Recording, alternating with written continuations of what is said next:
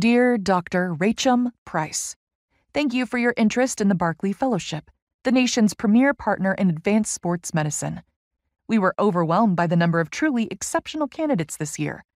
The selection committee has given careful consideration to your application. Unfortunately, I don't keep reading. I click the side of my phone and the screen turns black. That's why I'm stuck here with Chad and not at my brother's wedding brunch. Call me selfish, but I couldn't bear to lose it in front of Harrison and his new husband, and the whole extended family. So I slipped away, ordered a taxi, and came back here to wallow. It's not like I'm missing the actual wedding. That was yesterday. The brunch today is just for those people who didn't have early flights out.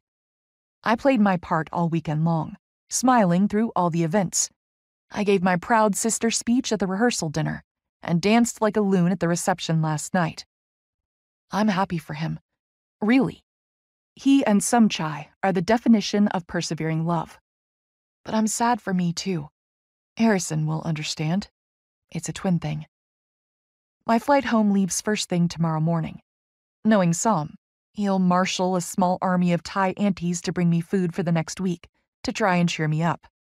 He's not even from Cincinnati, but he has connections everywhere. He and Harrison are both big-name chefs, slowly building out their empire. I can't complain when it means my fridge is always bursting with amazing free food. Losing out on this fellowship sucks, but life moves on. For now, I need to go home. I'll let myself wallow for a day or two. My roommate will cry with me. She's basically an empath. Tess cries when actors on TV cry. She cries when cartoon animals cry.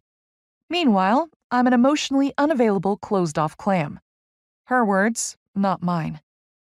So, I guess I'll give crying a try. But then I need a plan. I need to start phase 2,